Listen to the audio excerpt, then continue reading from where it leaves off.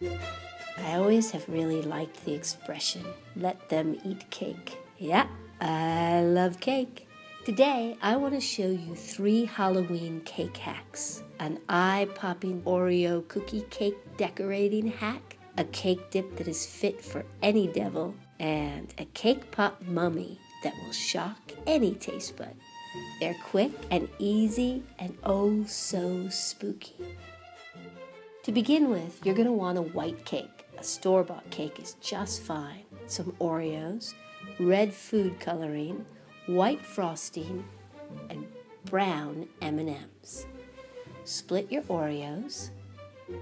Squish 1 M&M into the center of each white cream center. Draw blood lines with toothpicks and make kind of a fake blood spooky effect.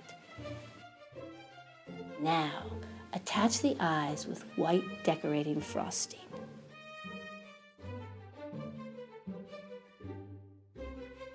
For the cake dip, you're going to want to have just the cake mix, the powdery stuff, the whipped topping, vanilla yogurt, chocolate chips, and plain chocolate muffins. Combine all those ingredients for the cake dip in a large bowl. Then spoon the dip into a pie plate. Crumble your muffins, kind of like so it looks like dirt. For some added fun, now place those tombstones in the dirt to create the graveyard. For cake pops, I have to admit, cake pops are one of my all-time favorites. To get started, you're going to want to combine crumbled pound cake with frosting in a bowl.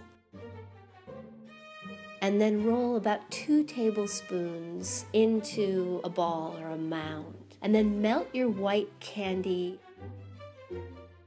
Dip the dough balls into the candy melt and allow them to dry. Then drizzle mummy lines kind of back and forth to add your eyeballs, which is really fun.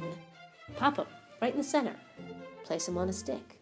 And there you have it. 3 quick and easy but oh so frightful cake hacks. Happy Halloween! And remember, life is better homemade.